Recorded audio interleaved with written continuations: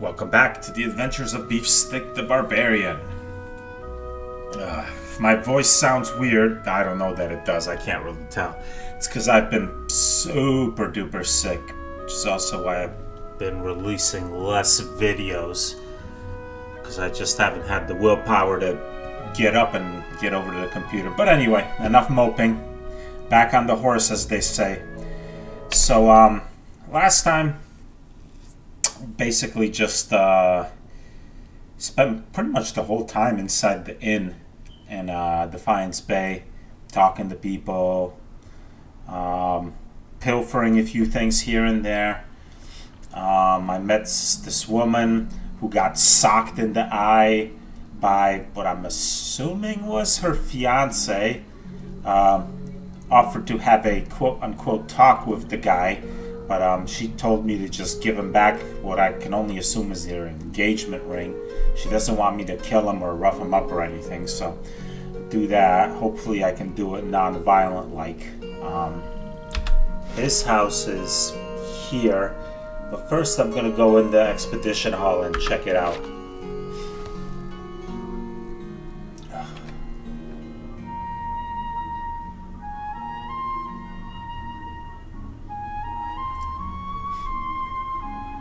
The dozens may not like us foreigners much, but they certainly don't mind taking our coin. Sure.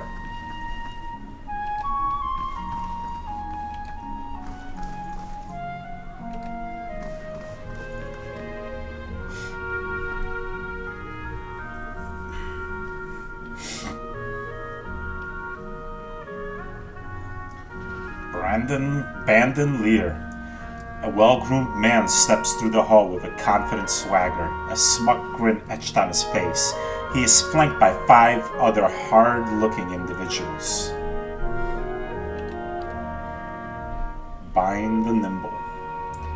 One of his companions eyes you for a moment before spitting chew at your feet. Another pup come wandering in, I see. Just know that Bind's giant slayers run things around here and you'll be fine. Never heard of them. His eyes narrow. You have now. Stick around Defiance Bay and you will again. Plenty of bounties to go around, but there's a reason the giant slayers get the lion's share. Remember that.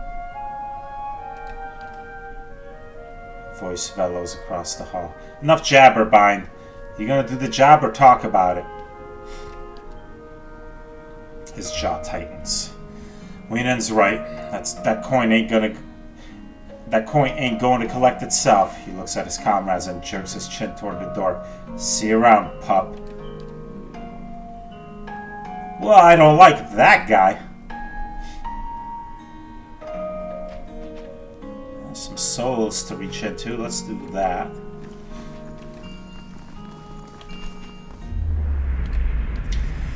You see this Orlan cautiously making his way down a dark stone corridor. His eyes are wide and he is constantly looking over his shoulder. Every noise making him jump.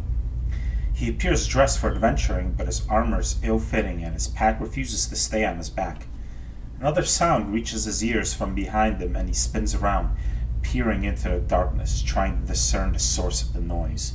He stands there for several seconds, holding his breath, staring. When nothing happens, he lets out a relieved sigh and turns to continue walking. His pack slips from his shoulder and cooking implements tumble out, sending a clattering din down the quiet hall. He freezes, listening in the tomb-silent aftermath of the accident. Booming footsteps reach his ears from behind him. He lets out a little squeal and runs away from the approaching creature, clattering through the spilled gear. The footsteps speed up and the Orlan squeals again, hurrying down the hall. There is a guttural growl close behind him, and he turns to see an ogre emerge from the darkness behind him. The squeal becomes a yell, and he puts his head down and breaks into a run. The ogre steps on the spilled gear and lets out a bellow of pain, breaking stride and looking down at its foot as it continues to hop forward. Panicked, the Orlan hits a tripwire pulled across the corridor without even noticing it there. It knocks his feet out from under him and he tumbles to the floor, rolling a bit before ending up on his back. He lifts his head slightly and looks down the hall. The ogre has regained its stride and is running at him, hand out, intent on grabbing him. Both Orlan and Ogre are unaware of the battle axe, swinging a deadly arc through the air, accidentally tripped by Orlan. The axe buries itself in the ogre's face, stopping in its tracks, hand extended, blood making a trail down its face and dripping to the floor. The Orlan stares wide-eyed as the ogre goes limp, its weight slowly pulling it off the axe with a wet, sucking sound. It comes loose and falls, eliciting a final squeal from the Orlan, who scoots backward to avoid getting squashed by the falling ogre's head. After a few moments processing what just happened, the Orlan quickly scrambles over the ogre's body and runs down the hall towards the exit.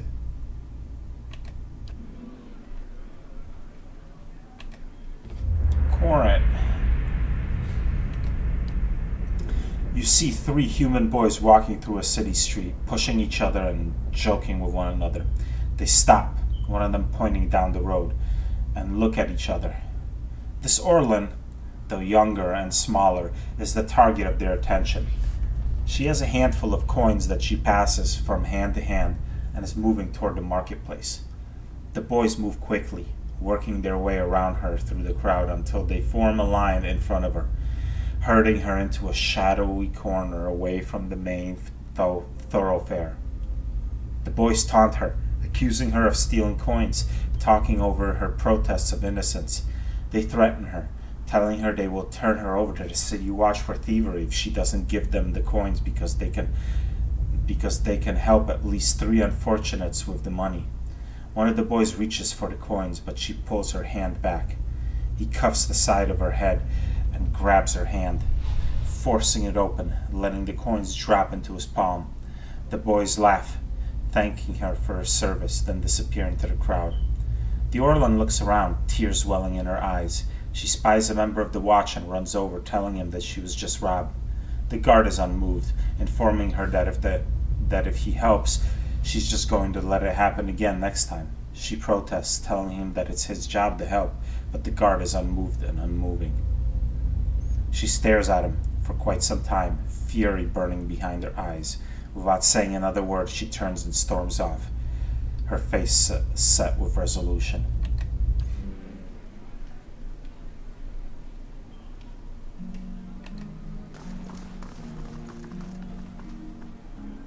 Alright, let's talk to Winnan.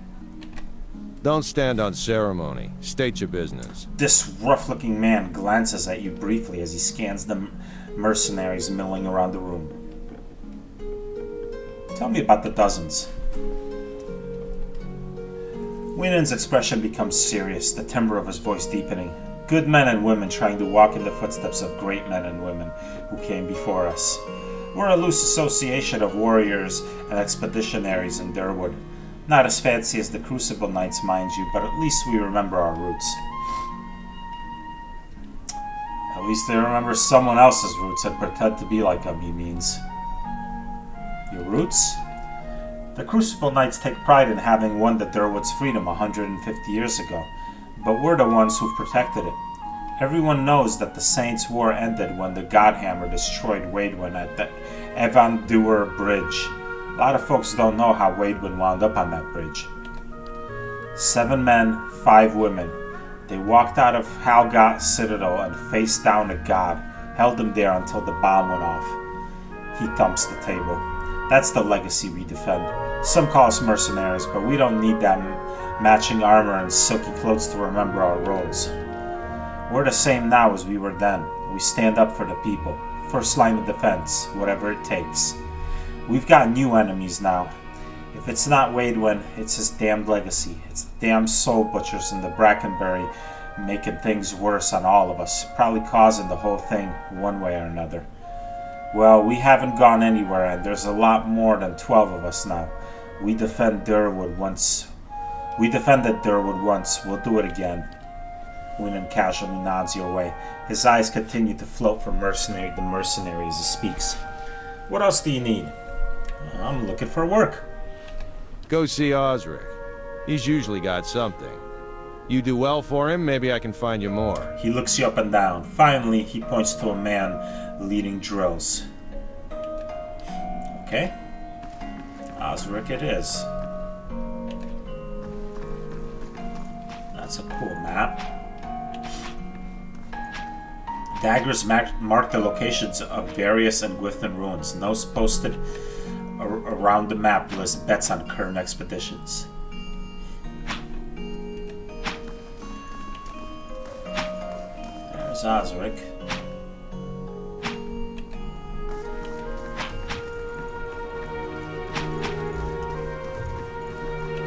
For the last time, Aidwig, keep your fucking blade up. If that dummy was armed, it'd have your head off.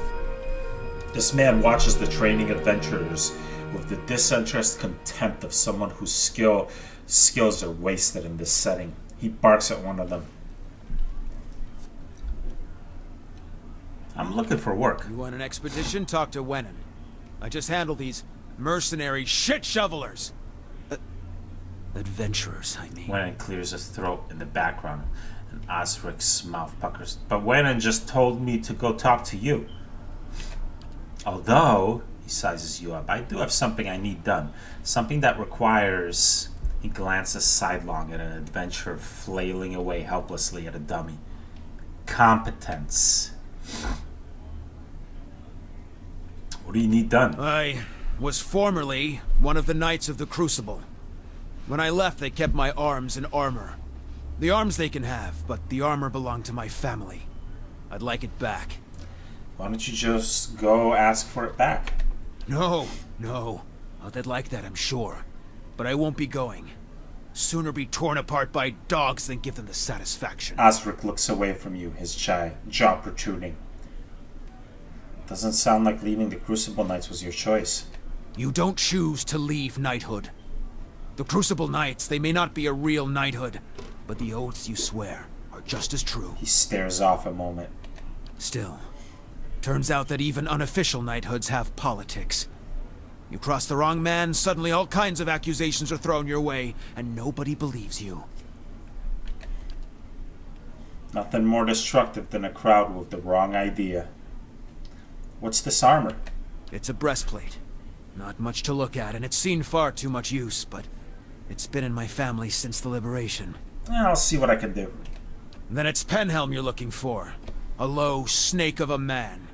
If he was to die choking on his own black tongue, it'd be too kind of fate. He kept it when he had me kicked out. He nods with a trace of gratitude. I got word from a reliable source that Penhelm visited a forger in Andra's gift, right after being soul-scanned by a cipher in Dunreed Row. Should you have it in your heart to find a way to ruin his life while you're there, well, drinks on me.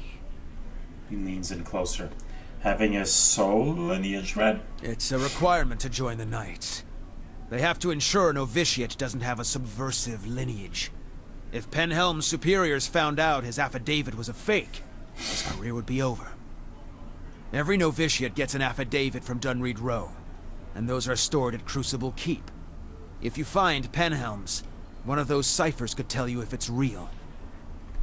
Well, I mean, if he really did forge it, I probably wouldn't have no qualms about basically screwing the guy over, but I'm not going to go out of my way. Like, if his affidavit was real, then I'm going to leave the guy alone. Sagani scratches the back of her neck. If generations of Masik's tradition are any indication, this Penhelm probably doesn't remember it. Still, a past like that has to count for something.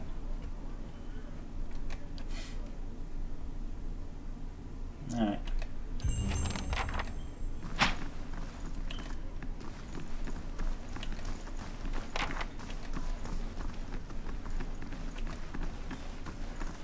What's in here?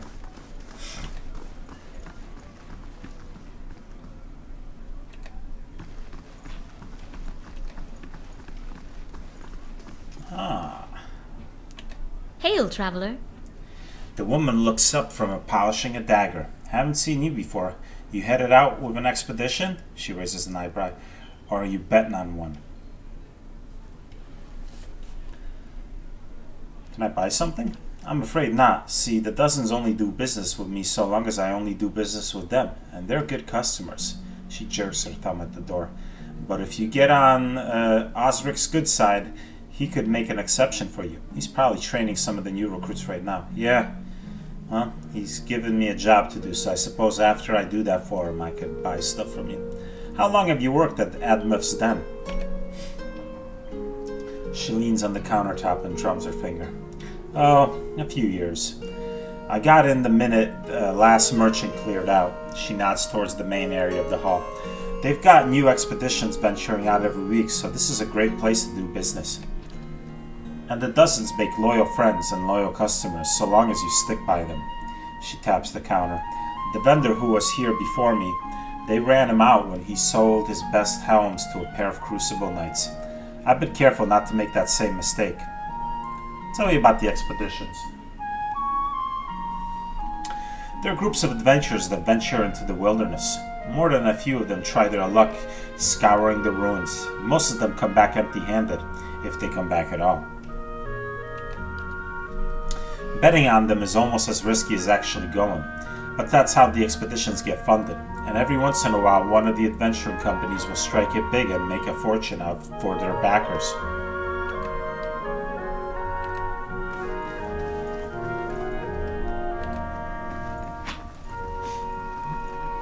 What do we have here?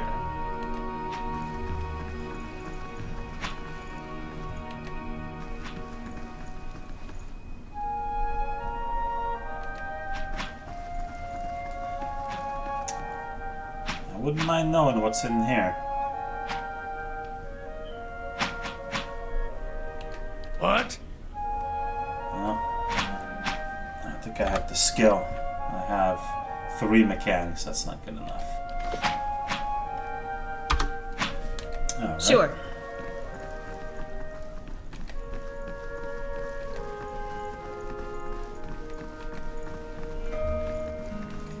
Let's pay a visit to this guy who beat up his fiancée.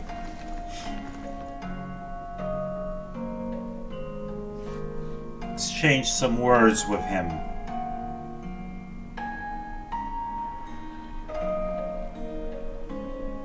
Hopefully not fisticuffs.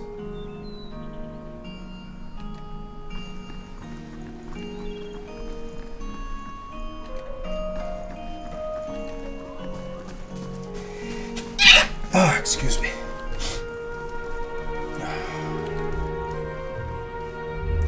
Eodan the Ingenious. You see a small band of people walking down a rutted road, surrounded by a thick forest. This man walks alongside them, chatting and joking like they were lifelong friends. Though his appearance is one of frivolity, his jovial facade is betrayed by the occasional sideways glance into the dense tree line. There is noise from the trees around them, the sound of someone breaking a twig. The man holds up his hand, silencing the travelers and destroying the light-hearted tone of the evening. They look around, worried expressions on their faces, gathering closer together. The man motions to the group to stay where they are and heads into the trees. There is silence for several seconds as they all strain to hear anything, clutching one another nervously. There is another rustling, this time coming from the direction the man entered the woods. A single figure emerges from the tree line, and the group visibly relaxes, seeing him approach. The figure comes close enough for the group to see his face, and one of them lets out a cry of dismay when they realize that it is not their friend. No sooner has the sound left his mouth than another group emerges from the woods, weapons drawn, surrounding the travelers. As none of them are armed or in any state to fight, they are quickly subdued, bound, and relieved of their valuables. With a laugh, the bandits disappear back into the woods, leaving their quarry on the road. Safely back inside the forest, they meet up with the man. He smiles, mocking the gullibility of people who will trust a complete stranger as long as he buys them a drink. He takes his share of the spoils and leaves. Ah, highwaymen.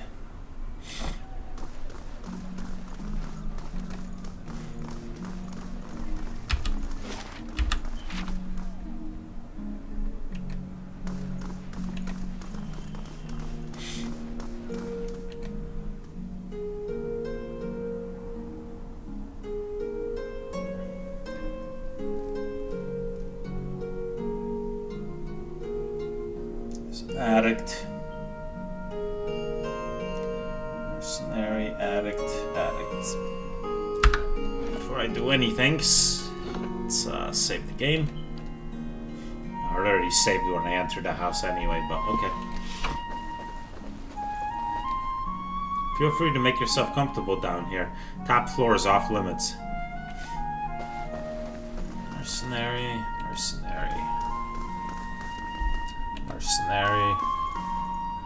The guard holds up a hand as you approach. You can turn right back around. The lower floor is all yours, but nobody goes upstairs. Why not? He scowls. Because you'll be breathing through new holes in your neck if you head up there. That's why. Just mind your own business. Once you're on the Sfef, you're not going to care much anyway where you are. I could bribe him. Any chance you could look the other way? The guard narrows his eyes, then takes the money. I do like the view over that way. He turns around. Oh, there's Pernisk. I might not need to go upstairs. Let me reload.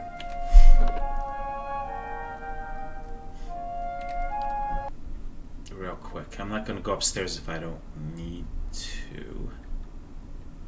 Sure. Not right away, anyway.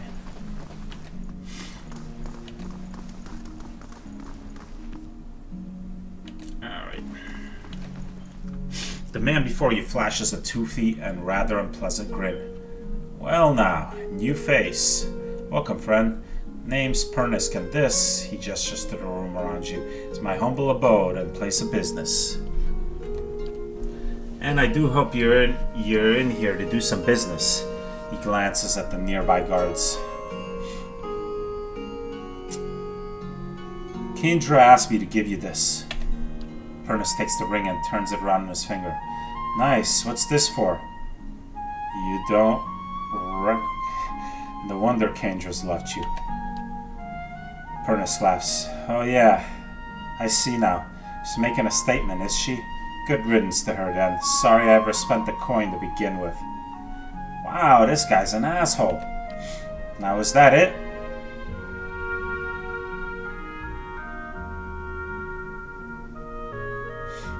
Seems a difficult thing to forget, giving your grandmother's ring to someone.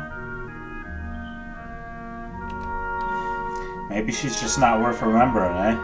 Pernisk snorks. While you're playing lapdog for her and all, why don't you go back and tell her to keep clear of here? She seemed to care for you. Why are you doing this? Plenty of stars in the sky. Tell her to go set up in the salty mast if she's feeling lonely. Pernisk shrugs. Me and her are done. So, I could investigate further, go upstairs, where I imagine his dealers are, and it would probably get violent, and I may need to get violent with him. I told her I wasn't going to stir up trouble. How dare you hit your own fiancé? How can you live with yourself? She was asking for it, Pernisk growls. Sort of like you right now. Maybe you ought to quit digging around in affairs that don't concern you. Me? I got business to get back to, he points. Door's that way.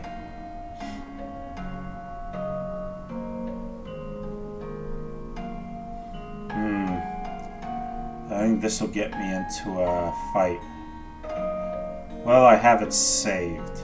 Something's not right here, and I don't plan on leaving until I find out what's going on. Pernisk's eyes narrow. Then you won't be leaving at all, friend. I was tired of wearing this face anyhow. Guards, to me!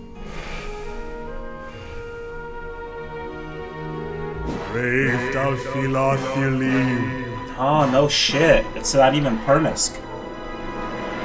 Ah. Okay. Well then. Looks like a fight it is. Huh? Huh?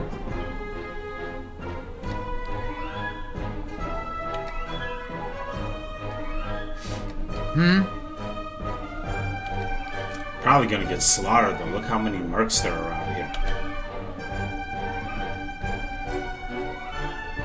Yes?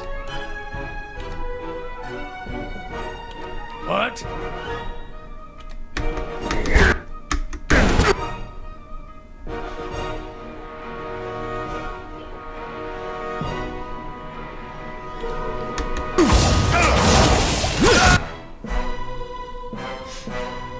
Yikes.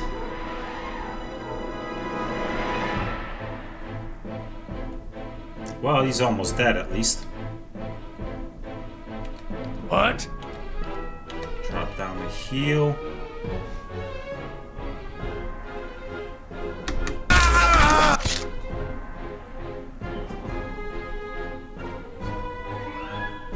How may I help?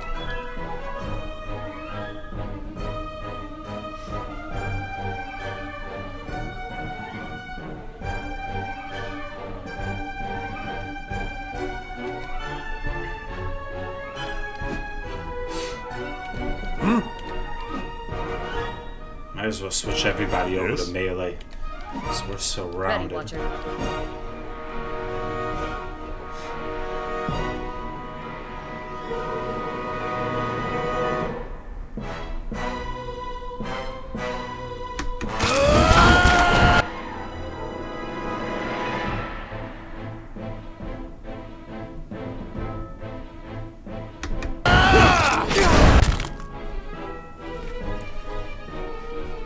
I'm shocked he's not dead yet.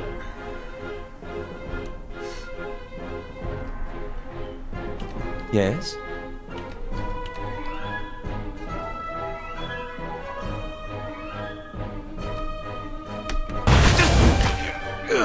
Stop! Nareed staggers back, holding a bloody hand in front of him. I give up. Just leave it. I'll go peacefully, alright? Too late. Wow, I don't even have a choice. Oh, he's dead anyway. Kaboom!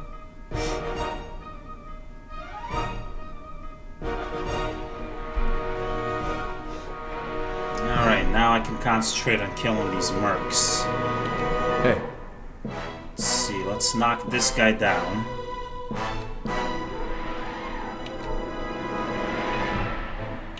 Yeah? Beef sticks all the way over here. Wow. Okay. Take this guy out. On your word. Attack him. What happened to that heal you were cast, Endurance?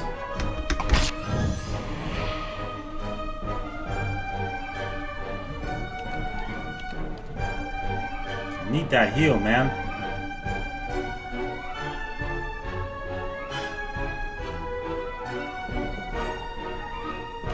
How may I help?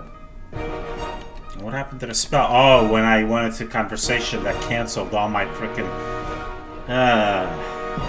that's stupid.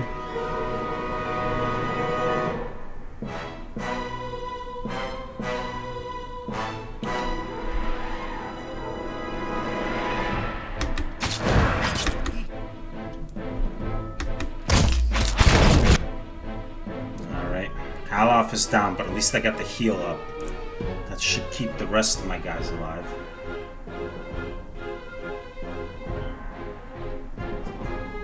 Hey.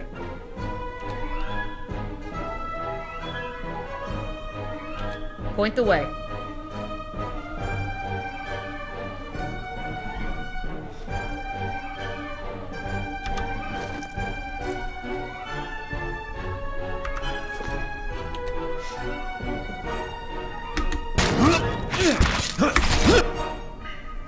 Let's get some skeletons out here.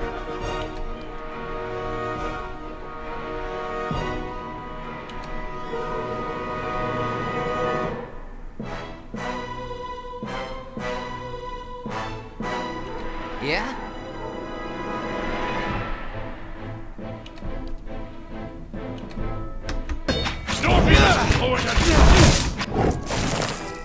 Oh, Kana's about to go down, but at least he got his skeletons out first.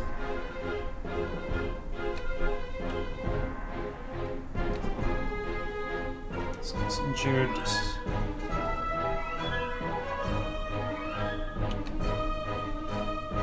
Don't even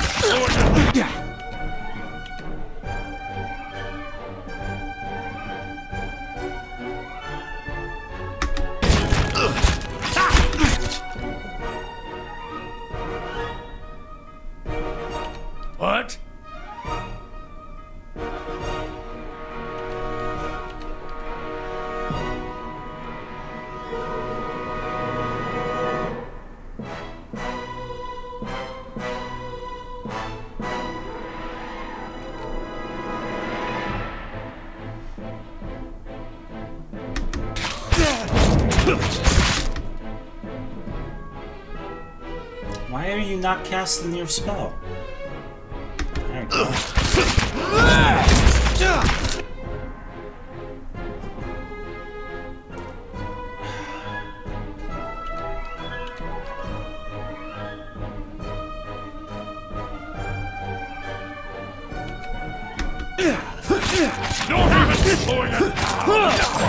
Was the enemy too far away and he couldn't find a path to him? That's the only thing I can assume is why it wouldn't cast the spell. Hey. Oops.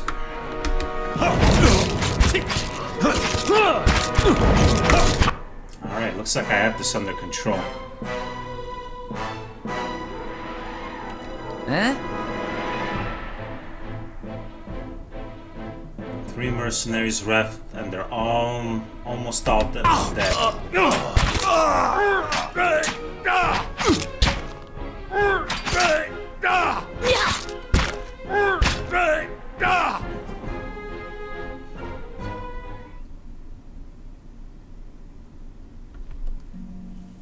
Alright, well,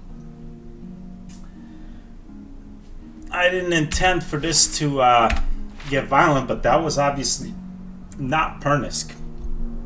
I wonder if he's being held captive upstairs, or if he was killed, even. Point the way. Plus, I get a whole bunch of stuff I can sell off. And a grimoire. Nice, another grimoire. Probably gonna sell a couple of them off once I copy the spells now, because I don't need 4 grimoires. Dagger, dagger, dagger. Dagger, mace, mace. The robe is good. DR5. Ooh. That I may hold on to. Breastplate. Padded cap. Padded cap, padded cap, padded cap. Lockpicks. And money, money, money, money, money.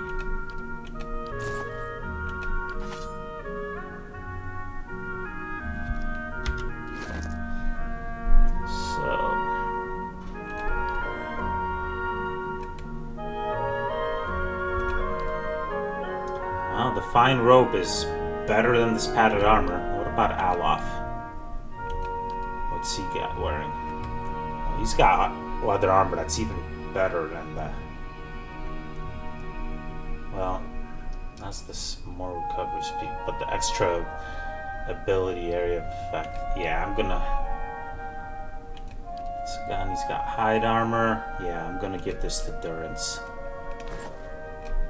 Aw, oh, damn, that is stylish. Aw, oh, snap. Ah, oh, with the tricorn hat and the robe. Damn, Durance, how you gonna keep the ladies off you? Alright, wow. Point the way. Hey. I'm here. Hey. Following your lead. Hi? I'm here. Right. Hello? Hello? Huh? Yeah? Yes? Oh, this mercenary right here, he doesn't even know what's about to happen to him. You are about to get gunned down, buddy. Whoa, what are you... Why aren't you shooting him? You telling me you can't see him from there? I've got... Hey. What the... Frickin' shoot him!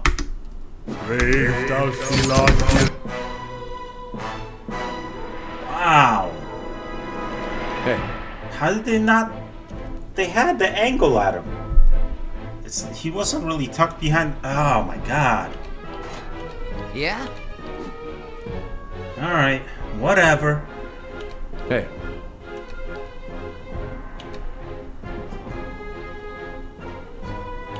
Yeah?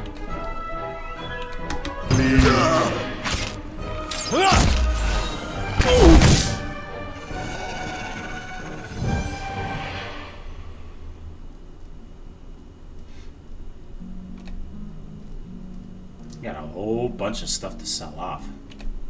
That's good. That is very good.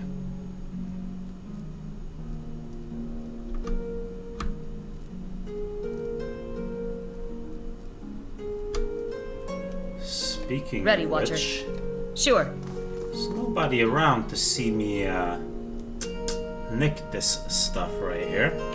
What? Quickly and quietly. You see nothing. You see nothing.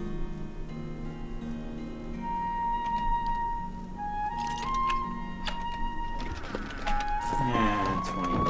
Oh well. That's fine. That'll work. Hey, Huh? Alright guys, reload. Point the way.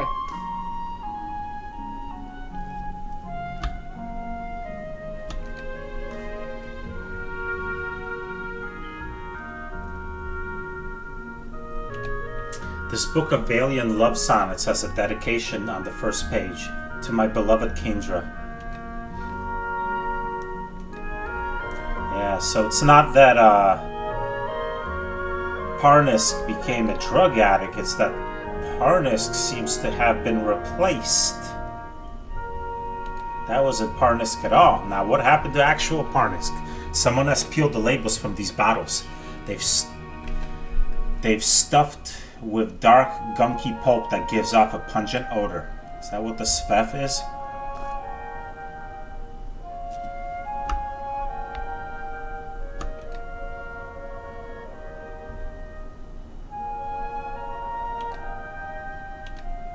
A couple of crude beds have been improvised from an assortment of tattered blankets and pillows. Dribbles of some dark liquid stain the fabric. Oh. These people are too out of it to see me snagging this. This isn't a steel table anyway. Is that the Svef? Yes, it is. +4 will, +10 max endurance, -2 focus, -2 perception, -4 resolved.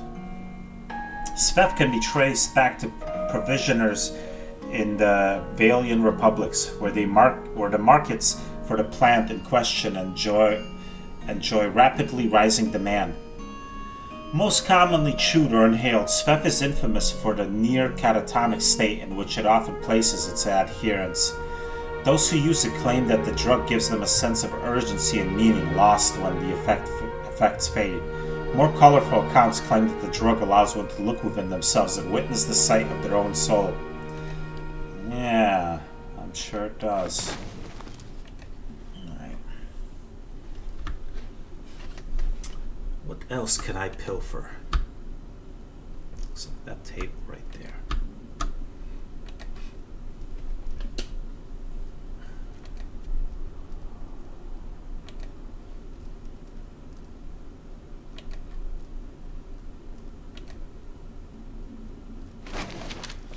Rice.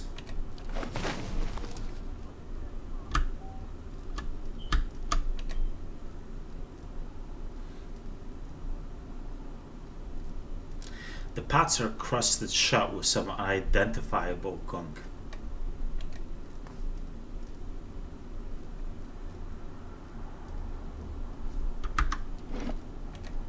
Let's do a new save game before I head upstairs. Who knows what Point the way. what awaits me up there? Nothing pleasant, I'm sure.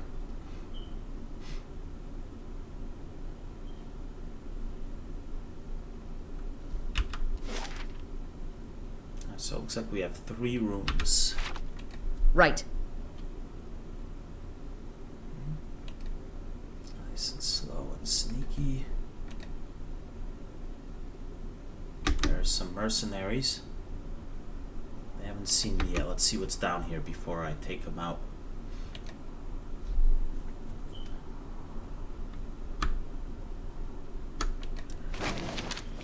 Potion of major regeneration. Saint Waidwin, farmer become god. With the mention of the name Waidwen, most folk think only one word, Godhammer. While this event echoes through the ages and is still felt years after the destruction of Ivan Dewar Bridge, Waidwen's humble beginnings belied the powerful force he would grow into. Waidwen lived an unassuming life in a remote area of Rietzeres, the son of Vorla's farmers. He toiled in the fields alongside his father for 22 years, until his father's death. The farm then fell to him to run. He considered selling, but had no other skills upon which to draw, so he set on the path of Vorla's farmer as well. Nothing of note has been recorded in Waidwen's life until 4 years after his father's death. One day, while working the fields, Waidwen's life was irrevocably changed. In his words, night was falling, the fingers of dusk already gripping the sky. The sun had dipped behind the world's edge and stars were peeking from beyond the shroud. The day was still and darkness had blanketed the field.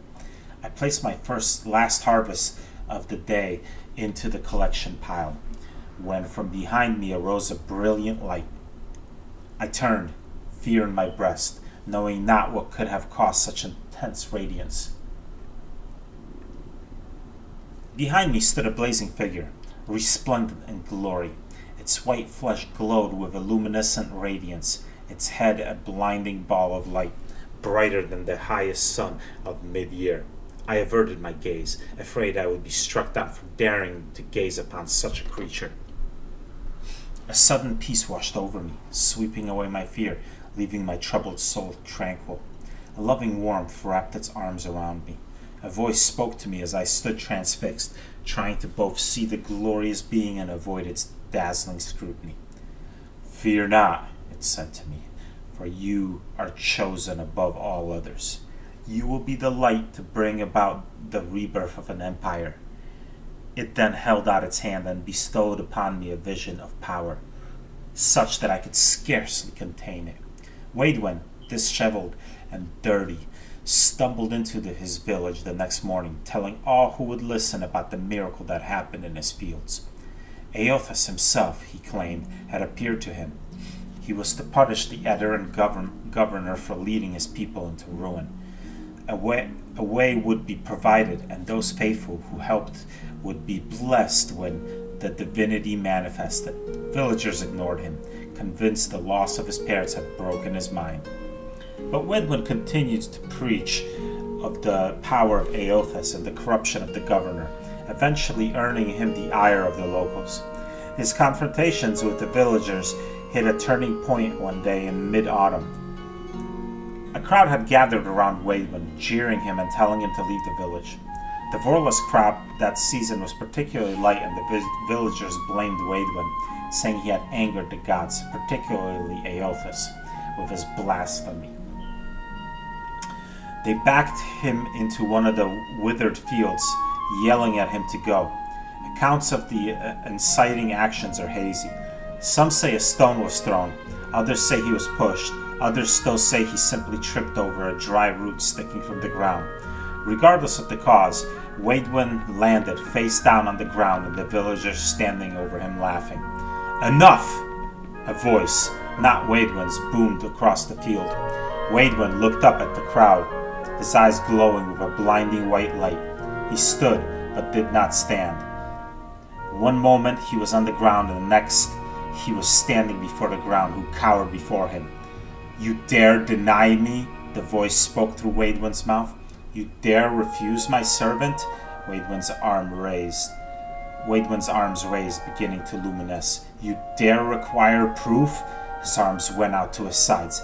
"Never ask again, lest you be burned in the light of the new dawn." There was a flash of light from Waidwen's eyes and hands and the entire field sprang to life. The once dried and brittle plants became full, lush, and verdant. The crowd was silent. From somewhere in the back came a call of "Praise Eothas," and they all fell to their knees in front of Waidwen, a farmer turned god.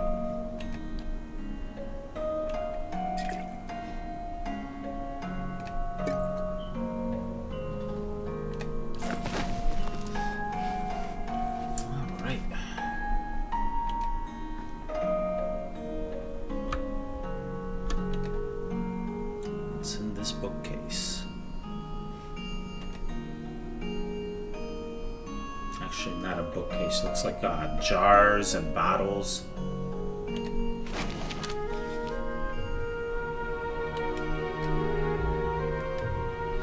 The most unfortunate tale of Favia and Berna. Oh, I already read this.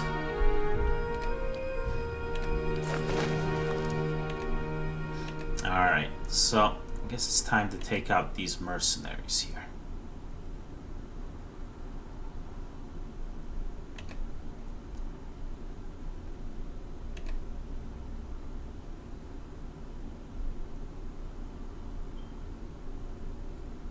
Eh?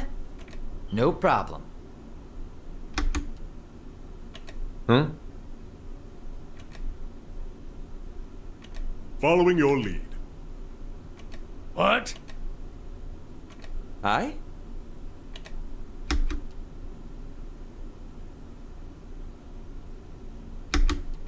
Yeah?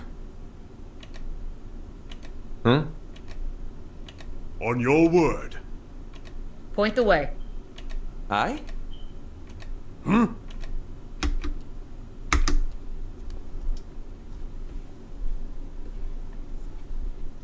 got 4 mercenaries. Alright, let's just unload into the first one.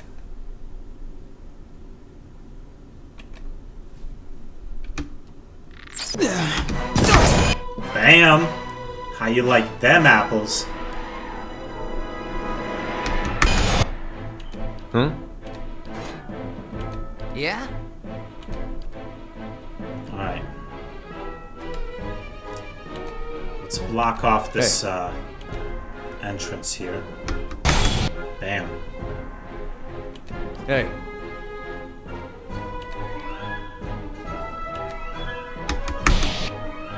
Yeah?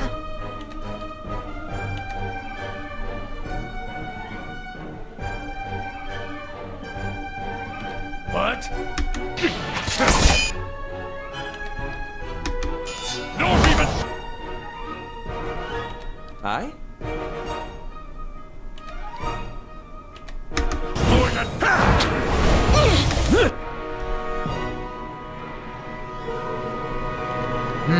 Oh, did I forget to switch to melee? Only on beef stick, I guess. Aye? Okay, everybody else I'm is here. still fine.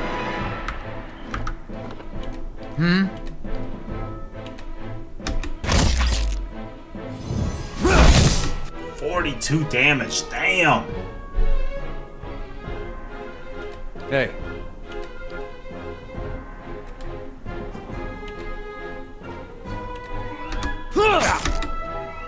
Hey. Move over just a little bit. There you go, so that Ituma can get to him.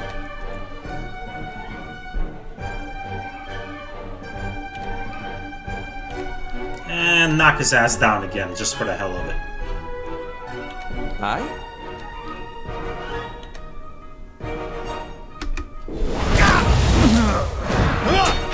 Damn, Beefstick made short work of that dude.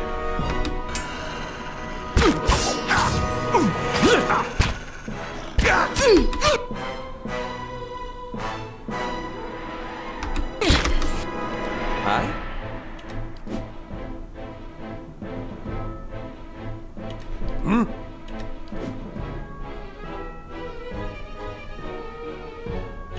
Following your lead.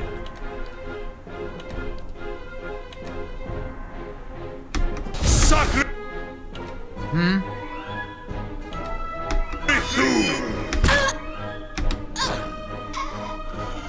Damn. Damn.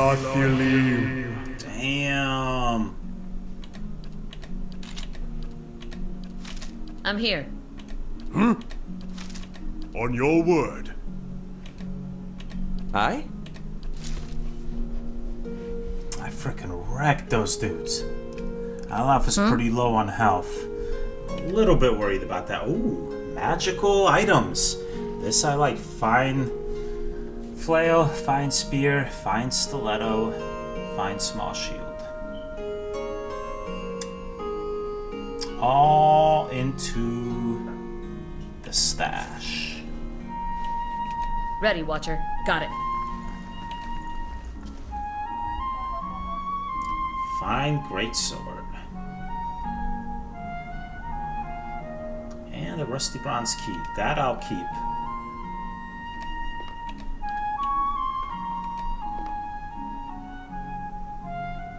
Everything else goes into the stash.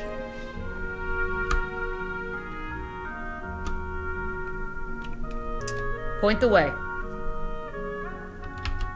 So this room here is where his things are going to go down, I'm assuming. Right. Brigandine, Belune. Oh yeah, I read about this before. Lots and lots of money, which is good. I like money. I need it for my stronghold. It appears as though someone rummaged through this uneven row of books in a hurry. These jars are chipped and cracked as if knocked to the ground and set back in place.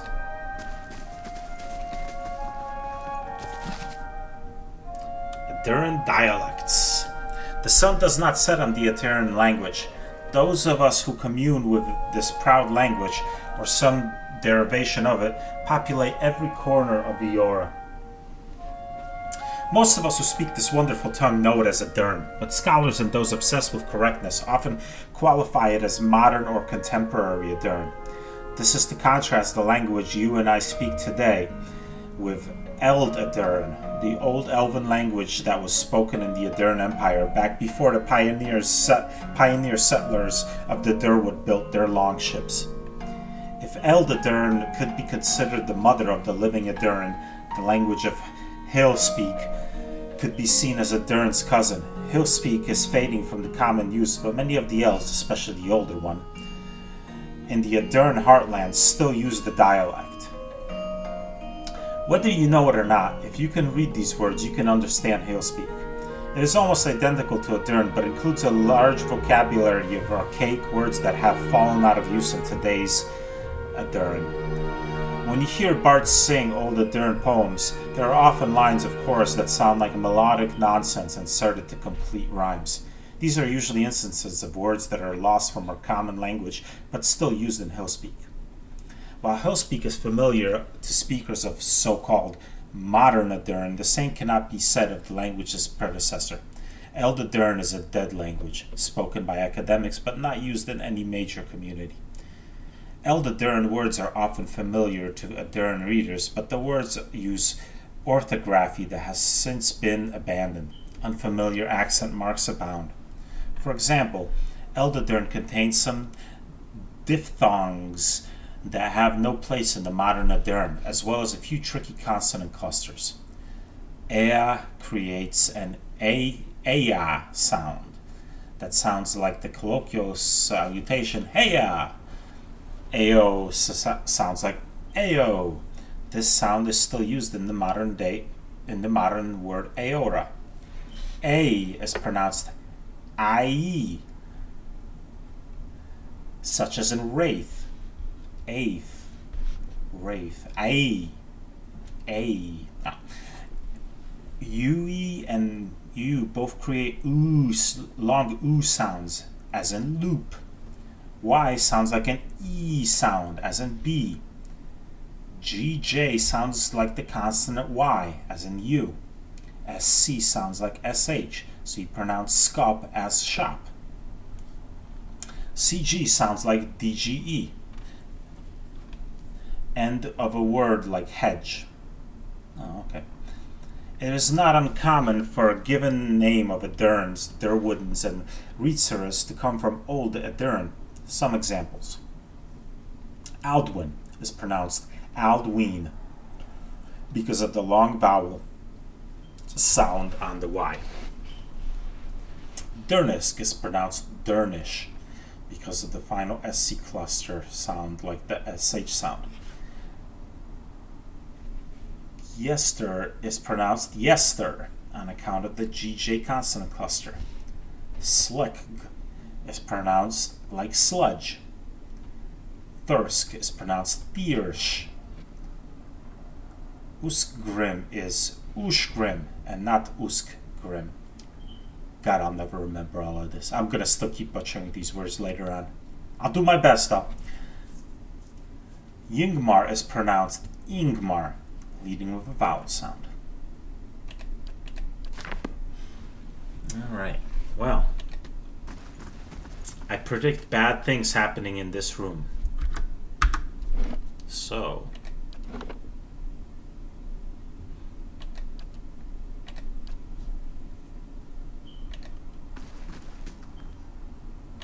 Hey. Of course. Yes? Of course. Yeah? Hmm? Oh, is that Pernisk? Yeah, it is. Oh, maybe there isn't going to be bad things going on in here. Right. Oh. One side of the overturned vase is splattered with crimson. A man lies, bound and bloodied on the floor before you. His face is a tapestry of bruises, and blood is splattered across several corners of the room. The man cringes and sobs as you approach. Gods, please. Please, no more. I can't take any more. I'm not here to hurt you. The man pauses, gazing at you. You're not? Oh, praise Baraf. You're not one of his men, are you? He glances nervously behind you. Shakes his head. Please, I don't know who you are, but my name is Pernisk. This is my house. You have to help me. Then who was that downstairs? An imposter. Some wizard named Nirid. He came to my house, tied me up in here, to torture me, and now he and his men are eating my food, breaking my things, selling Svef inside my own house. He blinks. He just turned up all of a sudden? Whatever you're holding back, spit it out. This would be a lot easier if you weren't trying to hide something. Pernisk looks away, unable to meet your gaze. I may have hung onto a tiny portion of my supply of share, but I needed that money. What exactly happened? He sent over the wizard, Nirid, the man downstairs, Pernisk shudders, to make up the lost copper, I guess, and to hunt me while he was at it. Feels like it's been days. It's already taken care of. Pernisk stares at you. Can't believe this nightmare is finally over. He grins weakly, then seems to remember something. You have no idea what you've done for me, but... He looks up at you and away. I need to find my love, Kinra. Only after whatever Nirid put her through, I'm afraid she won't give me a chance to explain. But she might listen to you. Please, she must be somewhere in Copper Lane. It's the only home she's known. And please, don't tell her about the Svef. About what I do. I can make it worth your while. A discount, maybe?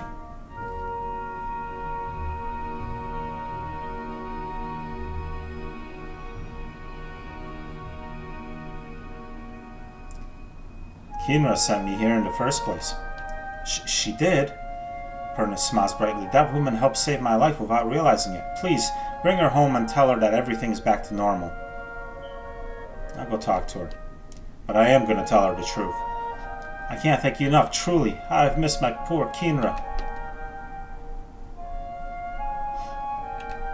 Someone has gathered sheets and towels in a makeshift bed. The rumpled fabric is stiffened with blood and unwashed sweat.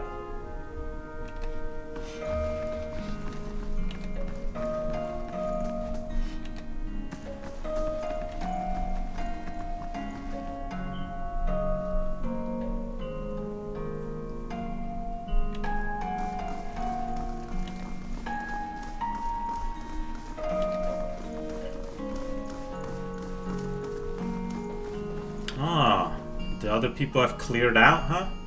Probably got woken up by the sounds of fighting and were like, yep, we're out.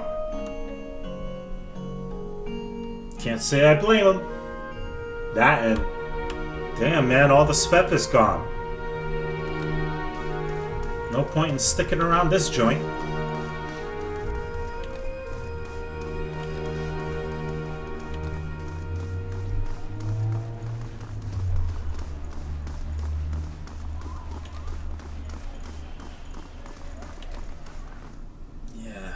Let's go talk to Kinra. She's getting the whole truth, though.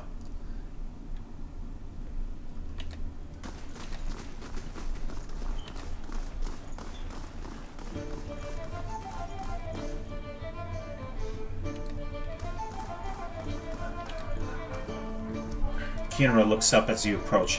What happened with Pernisk? Did you give him the ring?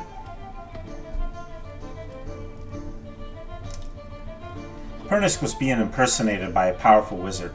However, the real Pernisk also deals theft. She blinks at you, stunned. I had no idea Pernisk She brings her fist down on the table, sloshing her drink. Damn it! How can I trust him after something like this, that he's lied to me for so long? She runs her hand through her hair and takes a deep breath. I should just be glad I found out about this before the wedding.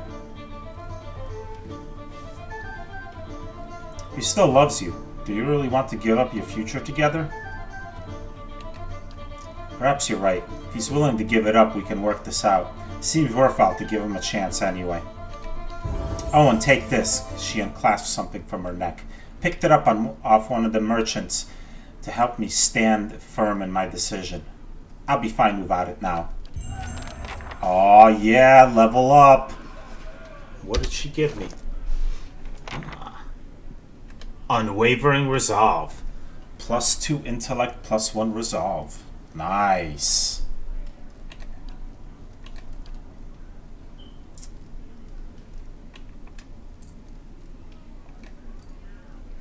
I'd have to get rid of this cloak. I want to increase his intelligence so he has a larger AoE. Yeah. I'll give this to probably her.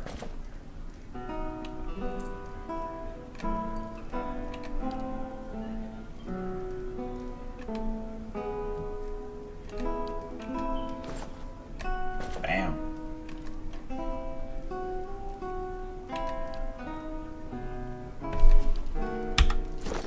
Now my man's up to 15 intelligence. Larger area of effect. Very nice. Taxes collected. Lost 73 coppers to bandits. Earned 626 coppers. Nice. Okay.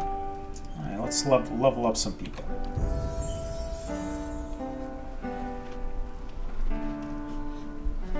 Alright, there.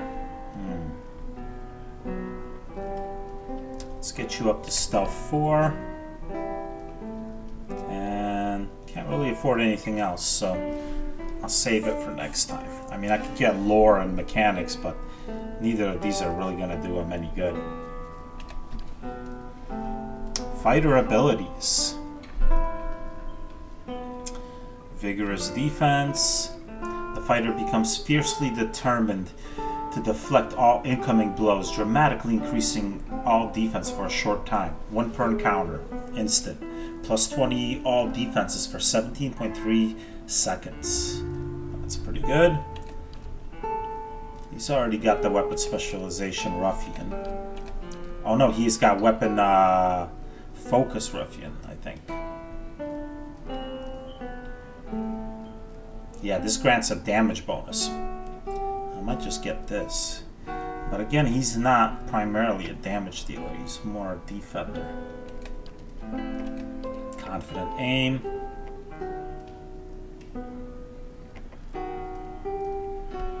This is a passive effect.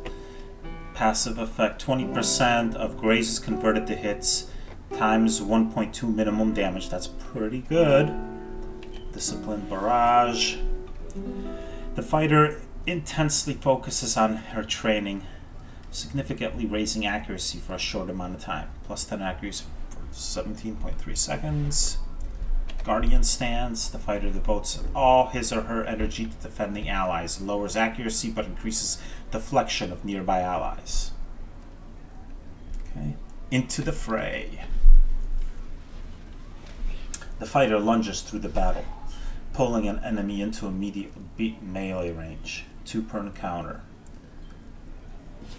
Effects. Range 5 meters. Effects full target. 14 to 21 crush. Dazed for 5.8 seconds. Okay. It's either going to be weapon specialization ruffian or vigorous defense.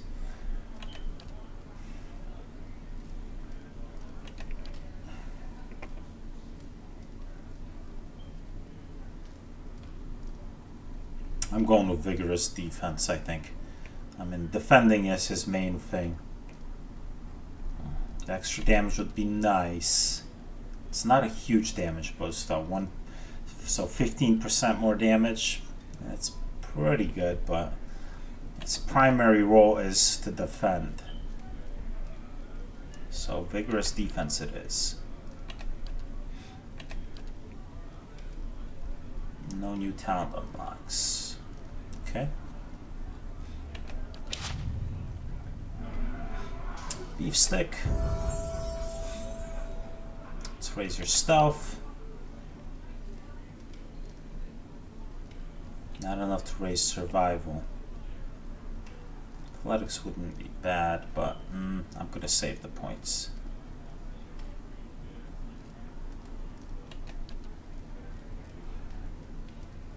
Barbarian abilities. Okay, I get the barbaric yell. I know what that does. Blooded.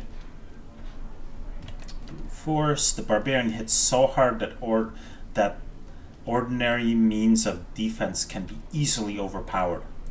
On attacks that normally target deflection, the barbarian will instead attack fortitude if it is lower defense. That's pretty damn good. Wild sprint. One stands alone. The barbarian makes a courageous stand against all attackers. Grants melee damage bonus when the barbarian is engaged by 2 or more enemies. And the barbarian cannot be flanked unless engaged by more than 3 enemies. Okay. And bloodlust. Imparts an unquenchable bloodlust to the barbarian, increasing his or her speed temporarily in battle once he or she personally downed at least 2 enemies.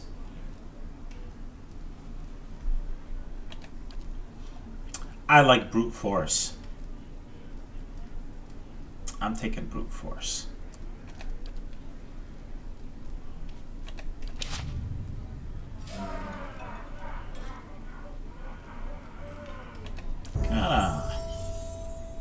Let's raise your stuff. Boy, he looks hilarious.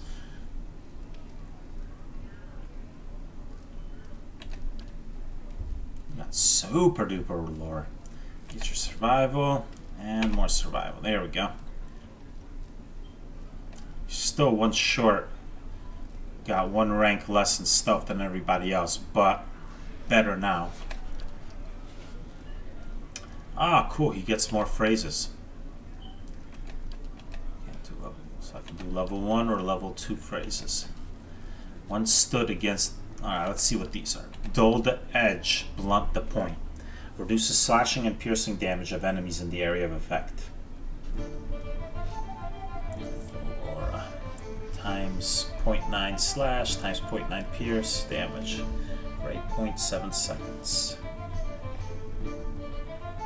Thick grew their tongues, stumbling over words. Reduces concentration of enemies in the area of effect. Come, soft winds of death. Drains a portion of endurance from all enemies in the area of effect. It's not a lot of endurance, but that is pretty cool. Okay. 1 dozen stood against the power of the same. Decreases the duration of and defense against frightened and terrified effects for allies. Rime and Frost followed the footfalls of Karth. Allies leave a hazardous trail of frost whenever they move, hobbling and causing freeze damage to enemies. Sure-handed, Illa knocked her arrows with speed. Decreased reload time and increased the speed of ranged attacks for all allies. Double reload speed times 1.2 rate of fire. That is pretty good. The fox from the farmer did run and leap. Reduces accuracy of disengagement attacks for enemies. I kind of like this one.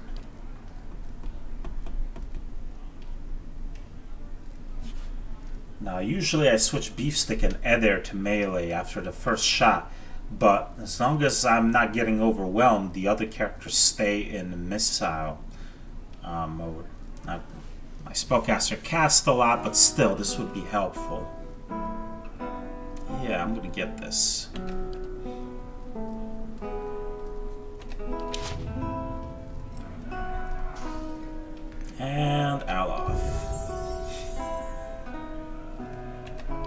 stuff and your survival up.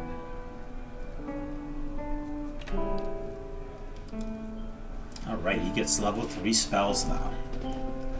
So we got Arcane Dampener. Creates a nullifying field of antagonistic magical energy around the chosen point, suppressing all beneficial effects on enemies in the area of effect.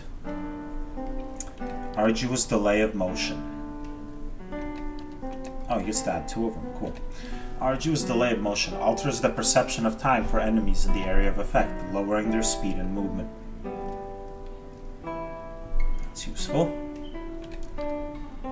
Console Halt's Draining Touch. Caster becomes a toxic parasite, causing corrosive damage to the target, weakening it and leeching a potion of its endurance.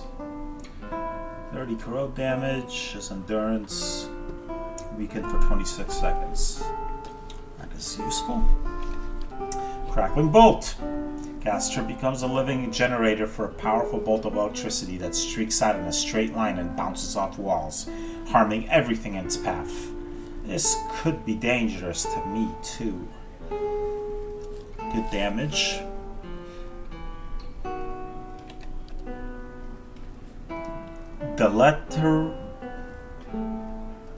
Deleterious Alacrity of Motion. Caster draws upon his or her life force to gain and increase the speed and movement while draining his or her own endurance.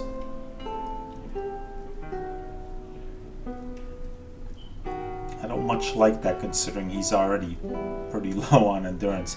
Expose vulnerabilities. Bears the enemy's combat vulnerabilities for all to see, reducing their damage reduction, deflection, and concentration. That is very useful. Kalakov's Minor Blights. Creates a ball of energy in the caster's hand that can be thrown at an enemy, causing burn, freeze, corrode, or shock damage to anyone caught in the area of effect. Blights are continually replenished until the spell ends. Until weapon changed for 78 seconds. Wow, so it'll basically last an entire battle. It doesn't say how much damage they do though, but okay.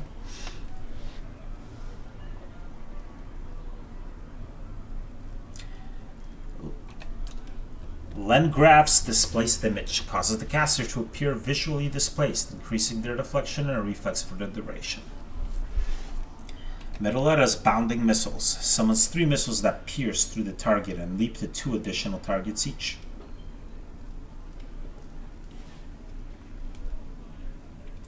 Noxious Burst spews forth a noxious cloud of rancid foulness that sickens anyone caught inside, doing a small amount of corrosive damage.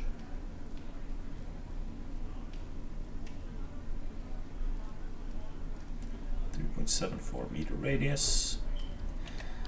Rungrim's Repulsive Visage. The caster's face becomes a nightmarish mask of rotting, insect-infested flesh or other images of unspeakable horror, compelling all nearby foes to become terrified and sickened.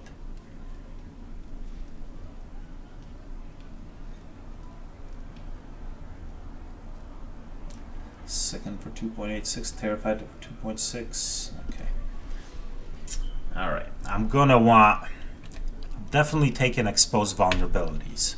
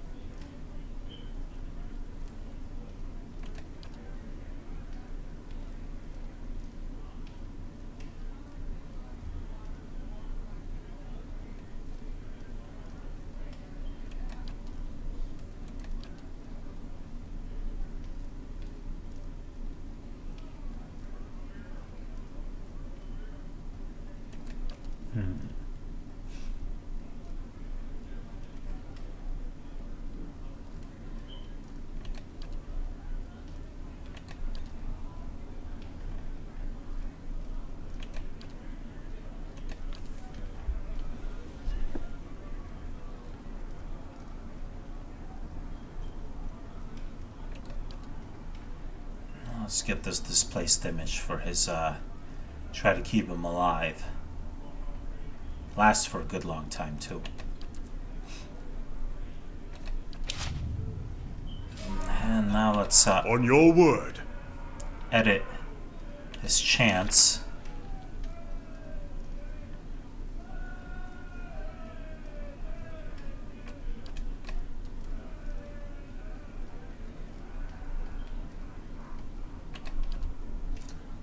Sure-handed Illa knocked her arrows with speed. I want that one first. Then at the sight of their comrades, their hearts grew bold.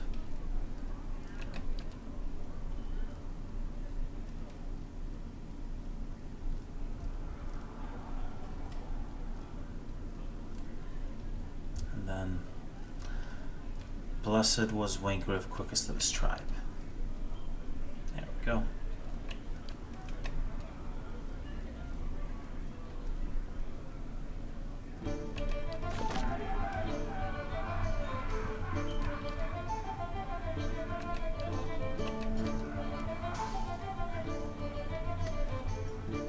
We'll see how that works out. And we are going to leave off here.